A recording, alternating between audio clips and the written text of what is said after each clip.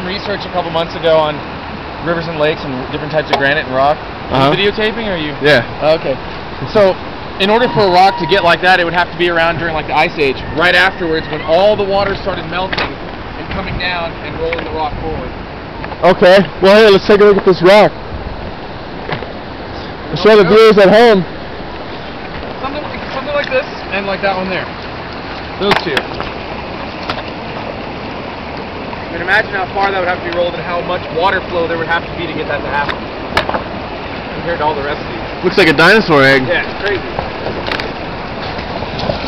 Here comes Mike. He's in his Rubicon. He's tearing it up. Look at this. This is ridiculous, guys.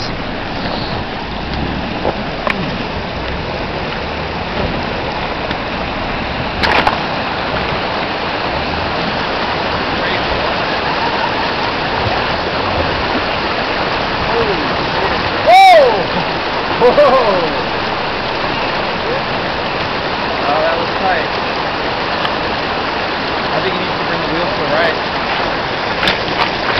All right, we have our man is in trouble.